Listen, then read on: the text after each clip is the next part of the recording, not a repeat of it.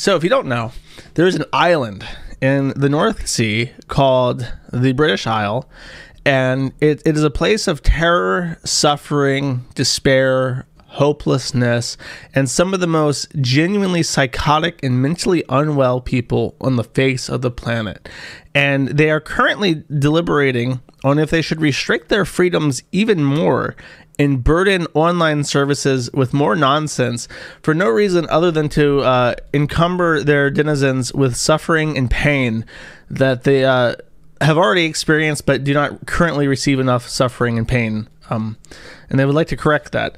So here is a live hearing, and I see the green benches. I believe the green benches are where the elected representatives of the what is it, the Parliament? Is that what they call it? This is the Parliament of the UK, and they have some fucking freak up to talk about this bill. It's called the Online Safety Bill, and what the UK is trying to do, from what I understand, is depending on the category, is category sites into 3 categories, and in category 1, the services that have what they call harmful speech, which is not illegal, must submit to Ofcom, which is the Office of Communications, I believe, because they don't use acronyms in the UK. They use like portmanteaus. So instead of saying like the DOJ or whatever the fuck, they just say Ofcom, which is very fancy. So what they want to do is force category 1 internet service providers, which they define as being large reaching websites that have the capacity of hosting offensive content, which is not illegal, to present to Ofcom a transparency report about how they handle abuse reports, effectively forcing companies to have a strategy to reduce harmful yet legal content, which is just incredibly perplexing because I would have no fucking idea what that means. Like, I'm not deleting harmful material, I'm deleting offensive material that is completely legal.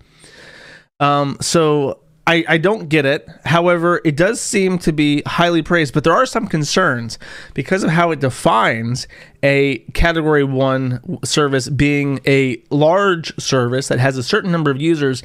There are certain small but extremely dangerous internet services out there which should be classified as category 1. Let's hear the argument now. Just lastly on the amendments that we have here, I want to talk about the Amendment 50, which is in relation to the risk of harm.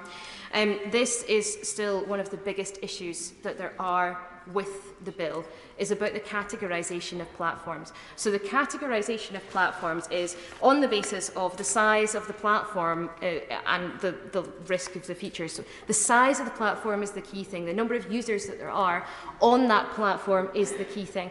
It fails to take into account the incredibly harmful, very small platforms that there are. This amendment, Amendment 50, is about giving Ofcom the power to require platforms who are incredibly harmful, who are incel forums, for example, who are places like Kiwi farms, which are entirely set up in order to dox trans people and put their lives at risk. I have breached the Parliament. British people, I am now inside your Parliament. I am sitting on your comfy green benches. I am sitting there with my legs crossed, tapping my foot inside your Parliament. You cannot get rid of me now. It is about allowing Ofcom to say, well, we're going to put that as a Category 1 platform. We are going to require that it meets the Category 1 rules, that it meets the risk assessments, that it does all of those things that are required of Category 1. Because we should be asking these platforms to answer for what they are doing, no matter how few members they have on their social media platform, on whatever it is that they are using. No matter how small their user base is, one person being radicalised on those platforms is one person too many.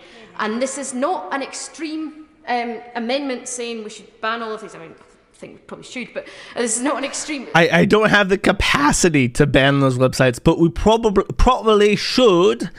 And then goes on to say, let's just annoy them enough that they're effectively banned. Because I guess, I don't know what the penalty is for not complying with Ofcom's Category 1 Compliance requirements. I guess they just ban you from England, which I don't consider a downside.